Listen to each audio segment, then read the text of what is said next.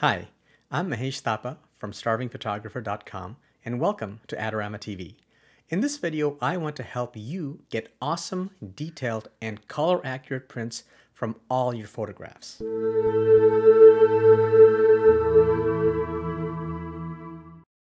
Tell me if this has happened to you before. You take a beautiful photograph and carefully edit it before having it printed or printing it yourself. When you look at the final output, it doesn't quite have the same look or color or detail that you expected based on how the image looked on the screen. Sound familiar? This has certainly happened to me before.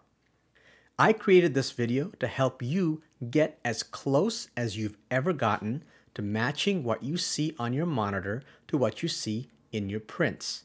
Now, it's not going to be a perfect match. Let's just get that straight right from the beginning. Exact match is frankly impossible because no matter what you do, reflected light is never the same as transmitted light.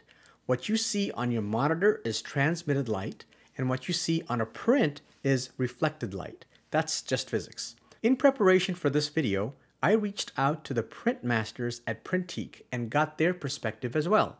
They make hundreds and hundreds of prints a day on various media, so I knew they could teach me a thing or two. They were in fact super helpful and provided me with a lot of practical advice, which I'll share with you. There are basically 4 components to consider, and we'll go through each one separately. First, is your monitor calibrated? I asked Printique if they recommended any particular hardware monitor calibration tool, and this is what they had to say. We use X-Rite, but we generally find calibration to be imperfect and recommend ordering small proofs to get a sense of where our printing sits in relation to what you see, then adjust accordingly. I love this straightforward advice, which I found to be completely true. I calibrate my monitor using the X-Rite ColorChecker Display Pro, and it does a great job getting me about 90% of the way there. For the extra 4 to 5%, I rely on test prints. Remember, no such thing as 100%. No matter who you use, I recommend reaching out to customer service for a discount on test prints. Second, upload a properly edited file. To get the maximum detail from your prints, make sure the uploaded files are set to 300 dpi or ppi. If you're making a large print, you may need to up-res your file. For example, when I made a 20 by 30 inch print, I had to make sure the total dimensions of the print was 6,000 by 9,000 pixels, which equates to 54 megapixels. Remember, this is to maximize detail. Certainly, you can upload a smaller megapixel file, and you may not be able to notice an appreciable loss in detail, depending on factors like the media you print on, viewing distance, and personal tolerance. But to maximize the detail, Printique and many other print centers recommend 300 dpi. If you want to calculate the exact dimensions of your print, try this website, pixelcalculator.com.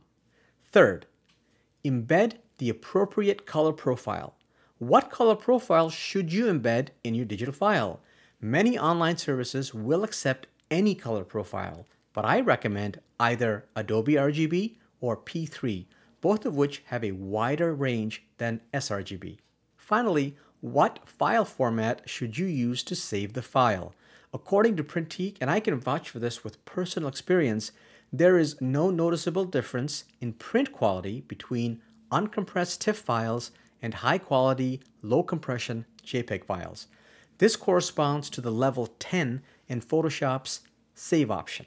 If you are thoughtful about the 4 principles we just went over before making your prints, I think you'll be much happier with the quality of your prints. Before ending this video, let me go over a few questions I frequently get asked. 1. If I have a relatively low resolution or highly compressed file, is a certain print media, for example canvas, better at hiding the imperfections? Any textured media would hide some imperfections.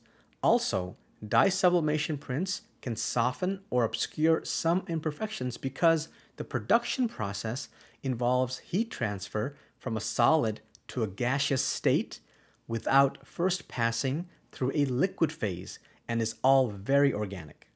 Question number 2. If I need to up-res my file, do you recommend any particular software like Photoshop or Gigapixel or something else? Whatever process you use, the key is to see how the final image looks on the screen when you've finished up-resing the file. If there is compression artifact or strong haloing around the high contrast areas, it will likely show in the print. But it might not matter if you're making very large prints where people won't be looking at it up close.